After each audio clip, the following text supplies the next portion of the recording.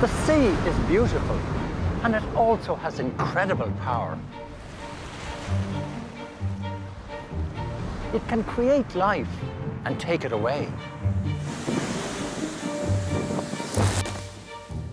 Earth is the only planet in our solar system to have seas of water on its surface.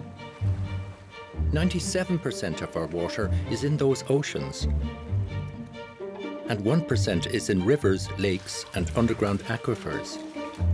The remaining 2% is contained in the ice sheets and glaciers in the polar regions.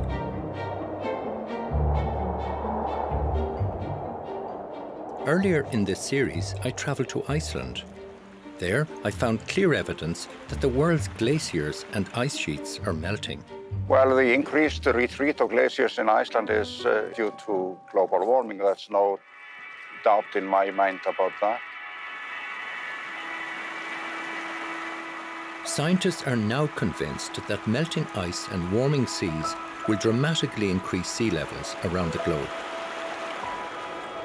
Ireland will not escape.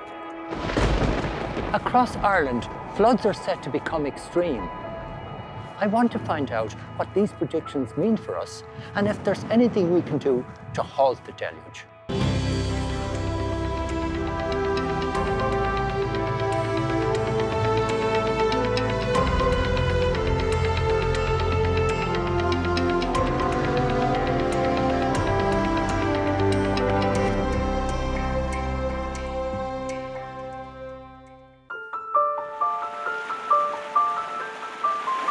From the earliest times, we humans built our settlements near oceans and rivers. As populations grew, we built quays, dams and ports to tame the waters and protect our cities. Here in Dublin, one such project still stands proudly jutting 4 miles into the bay. When it was completed in 1731, the Great South Wall was the longest sea wall in the world. The Great Wall proves that we Irish have tamed the sea before. The question now, as sea levels rise, is whether we can do it again. Out here, the threat is all too clear. Many low-lying parts of Dublin will be at risk as oceans continue to rise.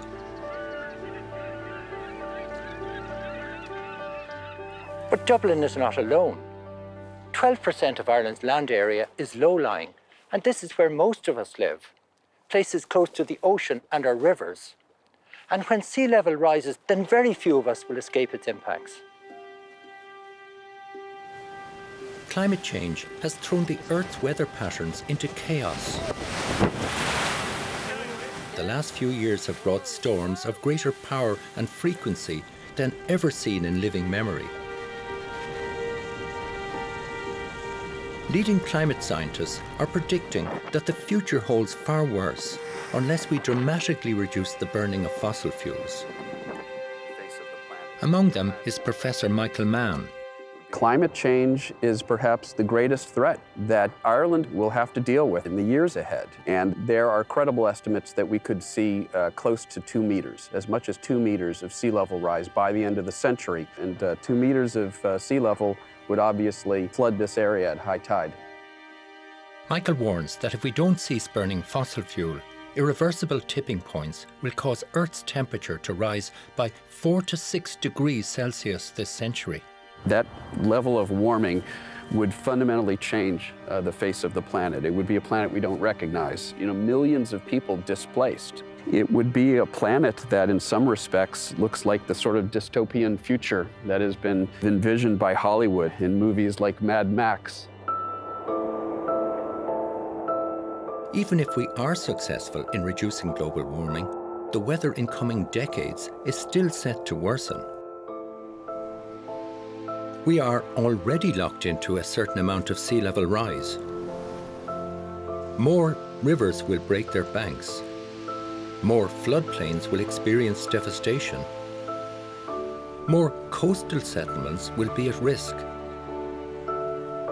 Conscious of these challenges, the OPW has established CFRAM, a massive undertaking that looks at flood risk and management.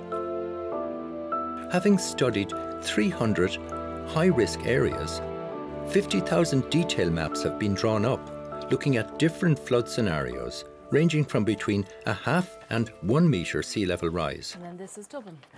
So for each of these cases, we look at the existing ground conditions and then we model it and produce the extents of what we can predict if nothing was done in these towns. You see lots of blue here. This is flooding caused by the rivers. Now, where is this exactly in Duncan? This is down in Ballsbridge. Ballsbridge. This map shows the river flooding.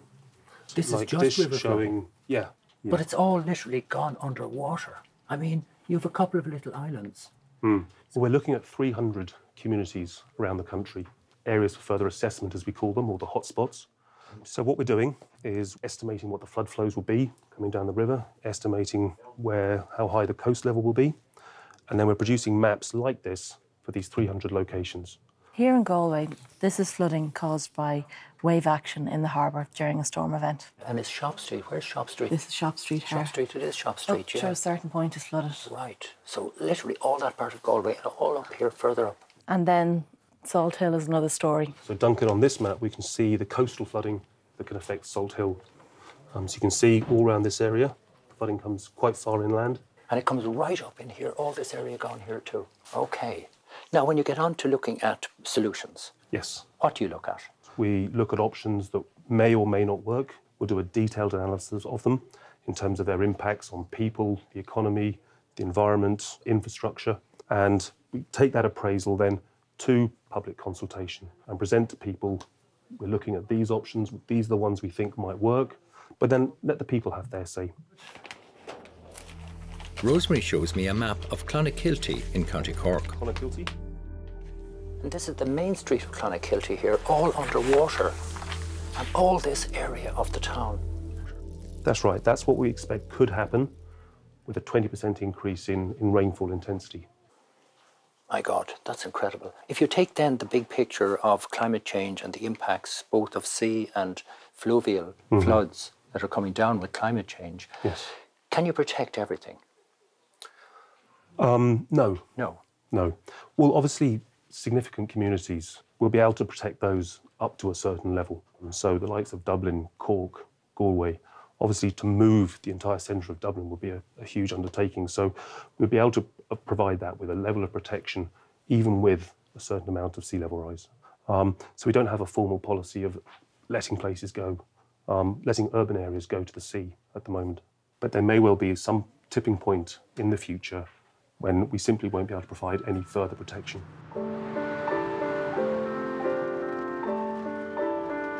To find out what flooding means for a community, I travel south to Clonakilty.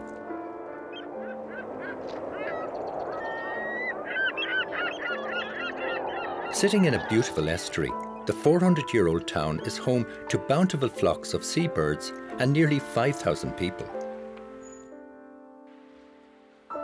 In the past decade, it's been hit time and again by floods. The Imperial Hotel is among the many premises that have been inundated. So how many times have you been flooded here? We gave up counting after 10, so it's 10, somewhere between 10 and 20. And how high will it come? Well, we can take this as an example. You would be looking at This sort of level here. It must be heartbreaking every time it happens. it drains the life out of you. You stand here, it's murder. People say that's been melodramatic, but it's a house invasion by sewerage, by salt water, and then you have to start afresh. And people live in fear, particularly elderly people. So how bad is it going to be out on the street here? Up and down, how far will it extend? The tidal flooding will charge up the street here, and we will have a level maybe about here. This sort of level here, Yeah. all the way along here. Right, and if we're getting the climate change that we're talking about and the storm surges, you're saying a metre. So if we're at this plus another metre, Absolutely. I mean, that's the end of Clonakilty. Clon cannot live with that kind of volume of water. Like this is a video of the flooding in 2012, and you will see the Armageddon in the town, and how can we live with it? Do we abandon the town? Clonakilty faces a double problem. When rain falls heavily, the River Farla breaks its banks, bringing destruction to the heart of town. During heavy storms, the ocean pushes in from the estuary and floods the town from the coast. Clonakilty urgently needs defences, but there is disagreement about what shape these defences should take. Colette Toomey joins me with Humphrey down at the seafront. The OPW solution is a stone wall all along here.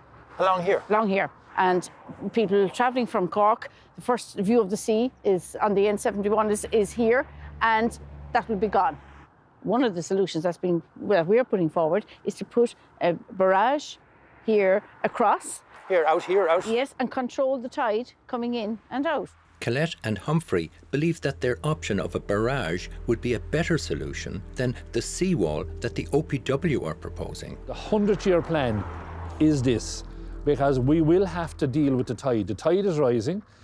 Nature is going to batter us more and more unless we put this kind of a tidal defence in place. And, you know, people that have been flooded welcome any solution. But as we have the opportunity, I think we should enhance the town as well as solve the problem. I head to Donovan's Hotel, where the OPW consultation team is at work informing the public about the proposal. Conor Galvin leads the team. Conor, there's an awful lot of excitement there in the room today with local people. Yeah, we're at a public exhibition stage, and we've already been here twice already carrying out public consultations and getting people's opinions on the appropriate solution. And what we're presenting today is what we think is the appropriate solution for Clonakilty. And we're giving people the opportunity to provide additional feedback on what we're planning to do. When you have a high tide and you have a high river and it's gone into the embankment across the way from us, where's that excess water going to go? Correct. So that's where we're talking. The barrage needs to be on the agenda. Right. Now, we met different people with different issues, and we're finding some people agree with what you're doing, others have other options. Yeah, Clonakilty is a very engaged community, and they've come to us with a lot of feedback on our proposed solutions, and it's made us think about all the different criteria that we assess our options against, be it environment, social, cost benefit. I mean, we came up with a whole suite of options to address the flood risk. One of them involved constructing a barrage, which there was a lot of support from locally. There's also people locally who didn't see that as the best option because it's a special area of conservation, a special protected area, and we were very unlikely to be able to build a barrage in that location. I would have thought that a decision like this would be easy. Protect the town at any cost. But this room is full of differing opinions. Have you been looking at these? I have, yeah. I have indeed, yeah. And this is where I live myself. Oh, you live at this corner. And this is where the wall is going to go. That's right, and along here as well. And at this point, it's going to be 1.7 metres. So I think the place is going to be covered in walls, really high walls, which aesthetically is going to be a difficulty for a lot of people. But I think overall, I'm pleased with it. Yeah, pleased with it, really. Well, I mean, I'm pleased with it because I think 30 years have been kind of wasted on the notion of a barrage halfway down the bay. So you'd like to see this done as soon as possible, would you? Well, I think so. I think so. I certainly wouldn't like to see the people being flooded again, you know. And I think the sooner this is done, the better. I think at this stage...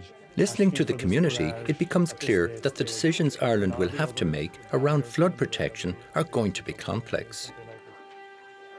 There will be many competing interests: politics, heritage, environment, industry, tourism. So many interests will argue for their needs to be met. Ultimately, however, much of the discussion will come down to money.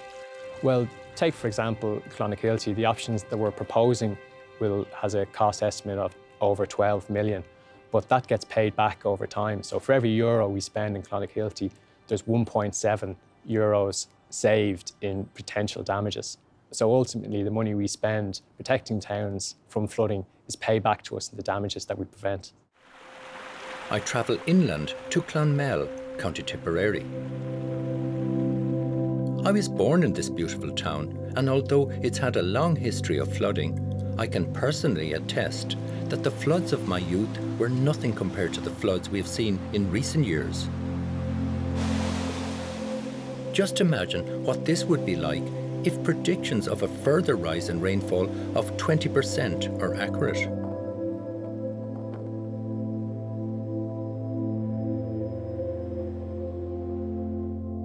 But Clonmel needn't worry for the time being, because it is one of the first locations on the CFRAM high-risk list to have had a protection system put in place. Steel reinforced walls have been built along most of the bank. To ensure these walls don't ruin the town's traditional character, the designers came up with a novel approach for some sections.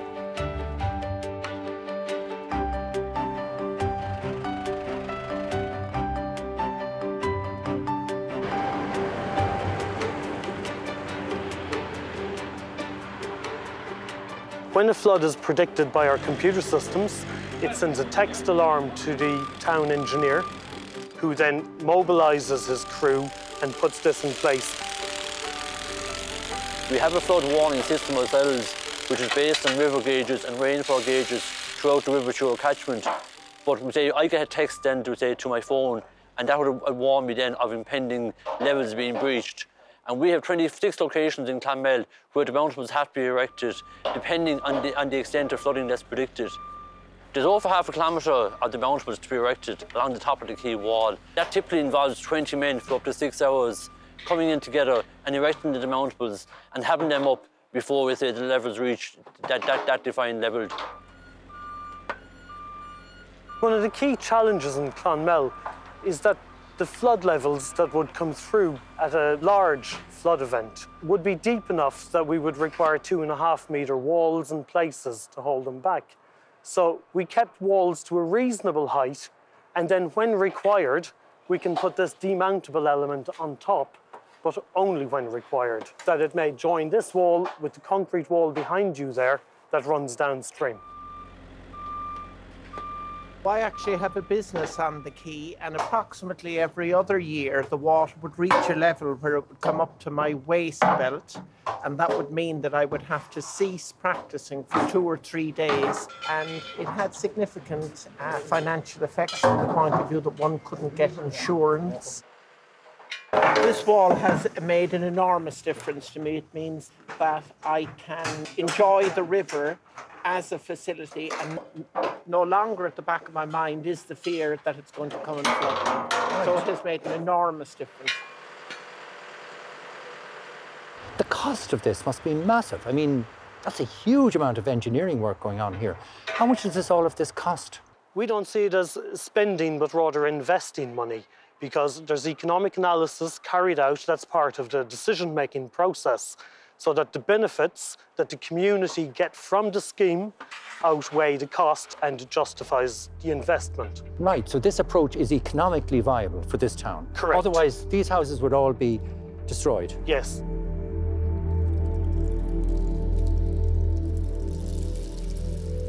Each one of the 300 CFRAM high-risk locations will require its own unique solution.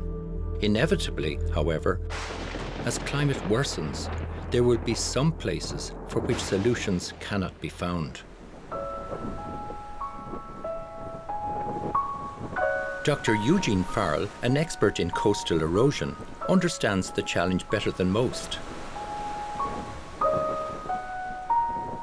His research is showing that parts of Ireland's coast are being cannibalised by the sea. He's convinced climate change will make matters worse.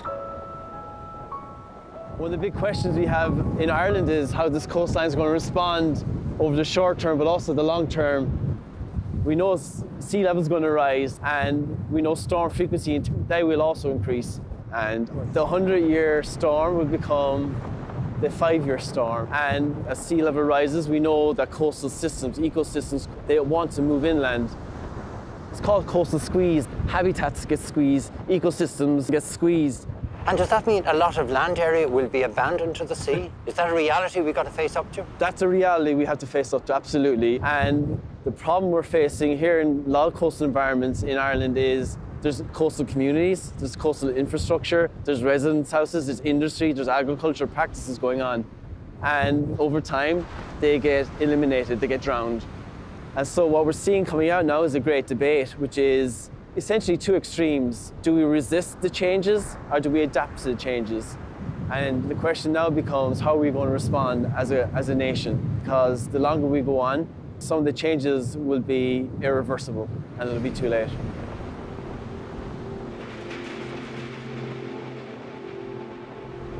Near Castle Gregory, the Maharees, a narrow peninsula jutting out into the Atlantic, is already under threat. Recent storms have carved large chunks off the dunes. Storm barriers built a couple of decades ago have already failed. The dunes have retreated as much as 30 meters in some parts. Clearly, protective measures can only go so far. What future has this whole peninsula got? Well, it's a very bleak future if it goes on, if the status quo continues. Most definitely, I think they need to put in some sort of coastal plan regarding dune management. Are these not still, though, short-term measures? They're short-term, I mean, the reality is, are they not going to be overwhelmed by what's going to come down here? And is this not a problem in many, many parts of the country? Absolutely. It is. We can't stop this. We know that. The question is, how will we adapt? And are we willing to make essentially a cultural shift? Already, 50,000 homes in flood risk zones cannot get insurance. As sea levels rise, this figure will escalate. Meanwhile, during the last decade, bad planning led to thousands of homes being built on floodplains, often with disastrous consequences. It's a mistake that councils across Ireland must never make again. There are fears that the cost of protecting us from what's coming could cripple the Irish economy. However, there may be a way that we can turn these challenges into economic opportunities for Ireland. Among them is Professor Michael Mann. We know that climate change-related damages are already costing $1 trillion a year.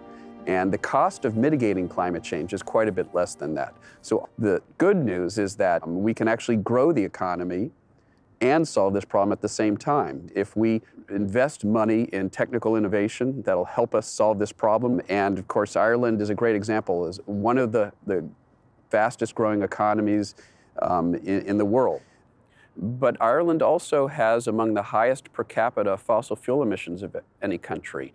And so it plays a very important role here. Ireland can convince the rest of the world that it's possible to grow your economy and do something about this problem as well by taking a leadership role. One of your former presidents, Mary Robinson, has taken a leadership role in raising public awareness about the threat of climate change. And people listen when Ireland speaks out. And I think Ireland can play a very important role in raising awareness of the threat that we're dealing with here.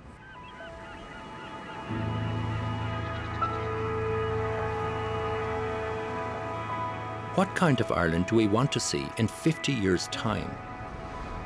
Do we want to be fighting a losing battle against raging storms?